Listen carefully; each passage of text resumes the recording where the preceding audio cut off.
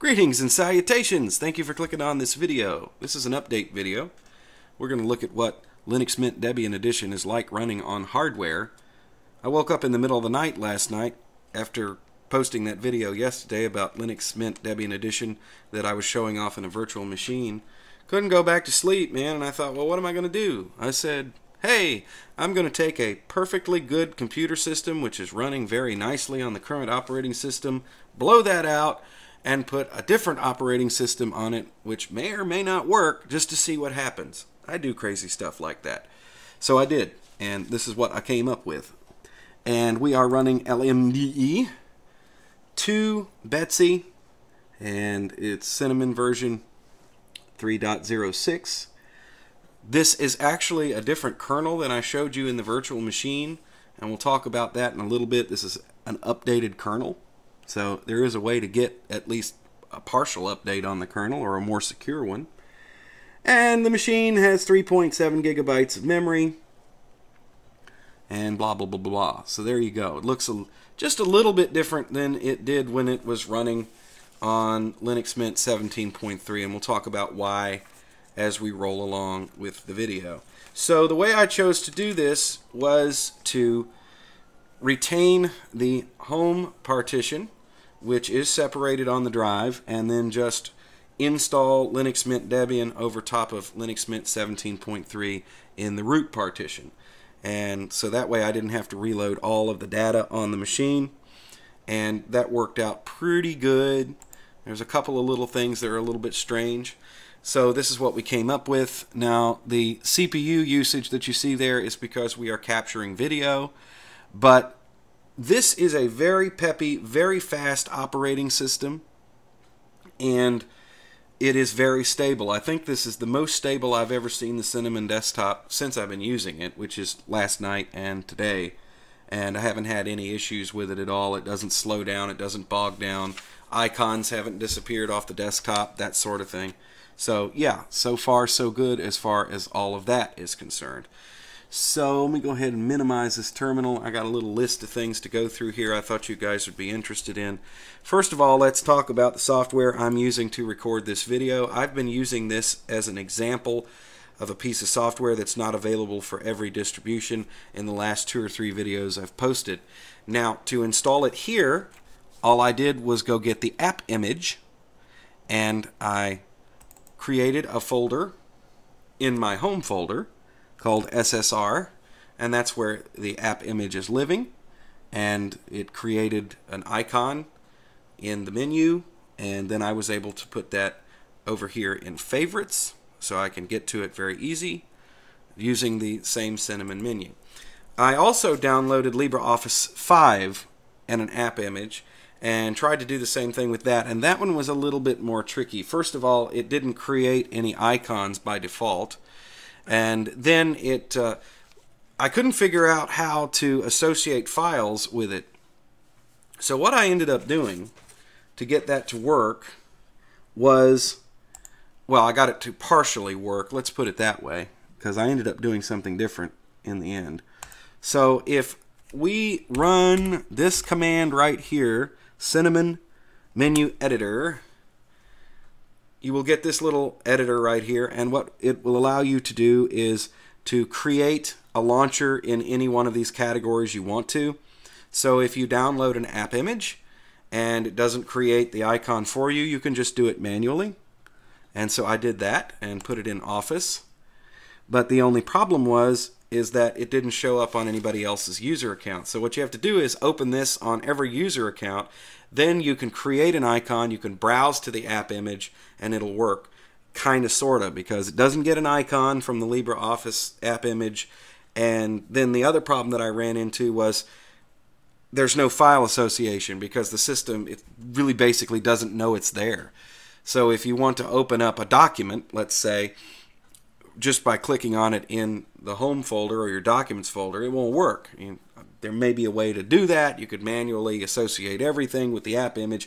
Big pain in the butt. So I ended up going ahead and getting rid of that LibreOffice app image. And what I did to get LibreOffice 5 on the machine, I'll show you that in just a second. because, as you may recall, Debian ships with LibreOffice 4.3, or at least Linux Mint Debian does. I don't know what they're actually doing in Jessie at this point. So what I did was I jumped over to the LibreOffice site, and I found that they do have deb packages that you can download. The deb packages are supposed to work for Ubuntu and Debian, and they certainly did in this case. So if we take a look here, it comes as a tar.gz file, and taking a little while for it to read that file. You'll see here that we have a couple of things. First of all, we have the readmes, and you can open this up and then you will get instructions on how to actually install this, because it's not one deb file, it's the entire LibreOffice suite in a bunch of deb files. So that's how they do that. I've never installed LibreOffice this way before, and even though 5.1 is out, or the later version, I took the version that was one back just for stability's sake, and I've been using 5.0 for a long time on all of my other computers, so everything syncs up nicely here. So you have all these deb files that are in here, and you extract this folder, and then you open it up in a terminal, and you jump into that folder, and then you just use dpkg to install them. That's how you do it. That's how they say to do it. Worked out fine. So if we jump over here to the menu and take a look under Office, you will see that we have the entire LibreOffice suite, and this is what it looks like. So it's LibreOffice. You guys have seen it before. No big deal.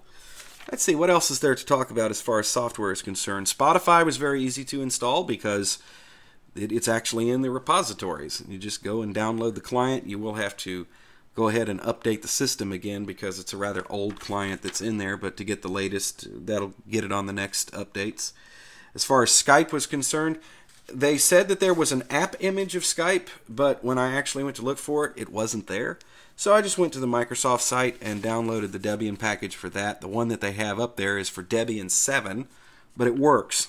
It installed. The only downside to using that package is the fact that it has 108 dependencies, and installed all that stuff on the computer. Not a bunch of big dependencies, mind you, but just a lot of files to install to get one piece of software running. Another thing that happened when I did this was the themes didn't quite work out for whatever reason, so you may have noticed already that things look a little different, and I will show you why. This was set up with Mint X themes originally, and if we come over here and click on the different components of the desktop decorations here, you'll see there is no Mint X. I have no Mint X there. There is no Mint X there. Just the Adwaita, which is GNOME and high contrast, and that's it. So I had to change the theme up a little bit and choose what was there. Of course, you can download whatever you want. I don't know whether I lost that during the upgrade process because, like I said, when this first installs, you have a very old version of Cinnamon and then it replaces it. So it may have wiped that out then, or it could have been something that had to do with me doing this in place where I had retained the home partition and it just doesn't see those new Mint X things. I don't know what it is. They're not there. So that's something that will have to be addressed at some point. Or I could just leave it the way it is. I kind of like the way this looks. You know, and other than, I mean, this works exactly the same way, so it's no big deal. You can just download whatever you want, but it's worth mentioning in case you do this and things look really kind of different. And let's talk a little bit about the update process, because that's kind of like really important here. Before I move on to that, yes, I installed the latest VirtualBox, so that's running. And the only thing that's kind of strange about that, I don't know whether this is VirtualBox or whether it has something to do with the way this desktop is rendering applications. If I open it up here, you notice that the fonts are really small. So I don't know whether that's something that the VirtualBox folks did or what the deal is, but there you go. Okay. And let's see what else we have. Oh, I was going to talk about updates. So when you first install the system, you have a pretty long update process to go through. I guess where that is supposed to be Simple Screen Recorder. That Yeah, probably doesn't have the icon there because it's running from an app image or something like that. Anyway, let's open up updates. So the first thing that you want to do is install all of the updates before you do anything else. I told you about that yesterday when we were goofing around with the virtual machine.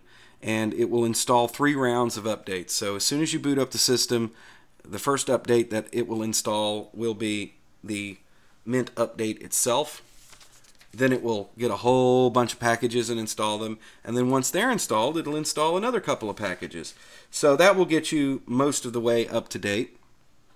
What I ended up doing was to actually, after that, go ahead and do this from a terminal.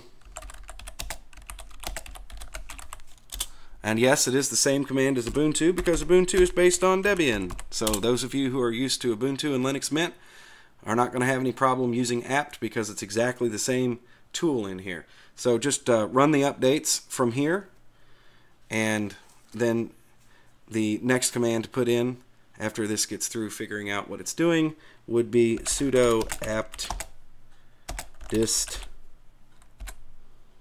upgrade. Don't leave that extra space in there because it ain't gonna work. So right now there's nothing that's up to date or needs updating. But anyway, I just showed you that to tell you that when you do that, you get some packages that the update manager holds back, and they come directly from Debian, and it does update the kernel. It doesn't change it from the 3.16 kernel, but you do get an updated 3.16 kernel, which I assume has more security features in it, but I'm not a Debian expert. So those are the basic things that you need to do, and also you'll need to reset your mirrors. If you've been using Linux Mint for a while, then you can do that, and that's it. It works, it runs, it's very stable, the desktop is very clean, and haven't had any problems with the machine slowing down, bogging down. It's running a little bit slow right now, I think because I've opened up a lot of applications and I am capturing video while I do it on this particular computer. That is pretty much par for the course no matter what operating system it's running on.